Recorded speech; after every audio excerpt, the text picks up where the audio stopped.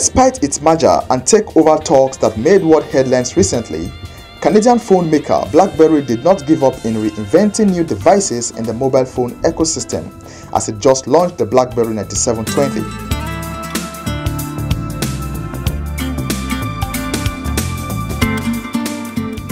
According to BlackBerry, the smartphone built for communication-centric experience is also designed for a premium look, available in a variety of vibrant colors packed with all favorite social media applications.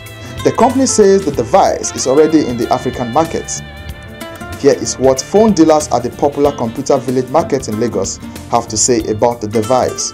People are tired of seeing the same product at the same time. That was when we are having only Boat 5 reigning. But when they produce a Q10, Z10, people really appreciate the product and the markets change. The demand increase. But when we had the information that we are going to produce 9720, we were all happy. We thought it's going to eat the market. But with the situation of things, with the situation on ground, it's not selling at all. 9720, that's the Boat 9. Is it the market yet? Yeah, it's the market yet. It has keyboard, and the back really look like board, but the front, as in the button, look like curve. Part of the features of the BlackBerry 9720 is an updated BlackBerry 7 OS, a BBM voice which lets you chat over Wi-Fi for free. I've not really accessed the phone, but all I know is 10.1 OS, the operating system like others. But you use a data plan like not the BBM the others are using. I think that's one of the difference, like the Q5, the Q10 and the Z10, they use a data plan rather than the BIS. Although the phone has all of these features and more, but is the market as excited with the device as they were in the early days of the BlackBerry? It's a market, but the demand is very, very low. Very, very low. Another thing I say about the phone is a curved brand, and the screen is so small that for people, because the OS is 10.1 like the new Q5 and Q10, but the screen is so small, and something of a touch screen has to be a bigger, a wide screen. So I think that's one of the issues. The look that we are seeing on internet, on the net, if it's the same look, people will go for it because I like the way, the shape. Yes. Will you buy? Will you come and have money, but will you buy? Yeah, on one condition, I will buy, but I can't drop my Asha because I love Asha phones. Globally, BlackBerry continued to experience dwindling market share as the Android operating system remained king, with iOS and Windows also making huge impact in the mobile phone ecosystem. Analysts say BlackBerry's latest mobile phone may not make any difference. Next is a report on the Commonwealth Telecoms Forum holding in Nigeria.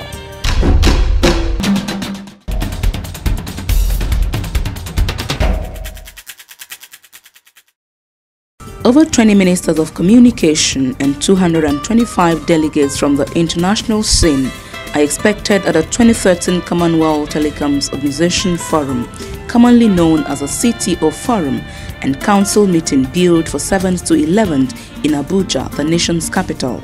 The yearly CTO Forum is a flagship event of the telecommunication organizations of Commonwealth countries, designed to promote, facilitate and guide members in using ICTs to deliver effective development intervention.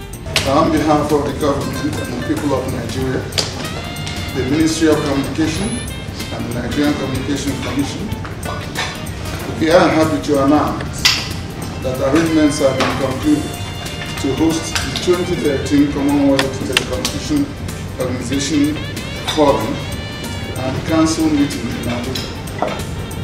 This event is being hosted by the federal government through the Ministry of Communication Technology, while NCC is organizing the event with the collaboration of CTO headquarters in London. Executive Vice Chairman of the NCC, Dr. Eugene Jua, who discloses in a media forum in Abuja, said the forum will highlight regional solutions to broadband infrastructure, revenue management and security challenges.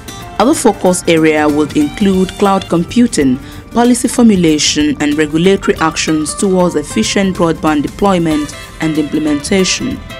The CTO Forum 2013 with the theme Innovation through Broadband will focus on how the Commonwealth countries will harness broadband to improve access to ICT and improve communications generally. The event is bringing governments, policymakers, regulators, service providers, investors, telecom fund administrators, and experts in the field of ICT to highlight regional solutions to broadband infrastructure, revenue management, and security challenges. The event is expected to host policymakers, regulators, service providers, investors, telecom fund administrators, and experts in the field of ICT, and will include exhibitions and the 53rd Council meeting of the CTO. That is a show for the week, and thanks for being with us. Please log on to our YouTube channel, youtube.com/CyberAfricaTV, for more reports from across Africa. And now back to Kakaki Studio. Hello, I'm Bayero Agabe. As we face the new society driven by data and information, Cyber Africa provides you a trusted platform. Here we understand how telecoms, the internet and the media are redefining our world. From music to tourism, politics to business, and education to governance. That's why Cyber Africa trusts you to trust us as we bring you the initiatives, the issues, the actors, and the role of ICT in Africa's development. For details, log on to www.aitinfotechnetwork.com or email bayeragabi@aitinfotechnetwork.com. Or better still, reach AIT Head Marketing, Lagos or Abuja. Cyber Africa, connecting Africa with the new age at this time.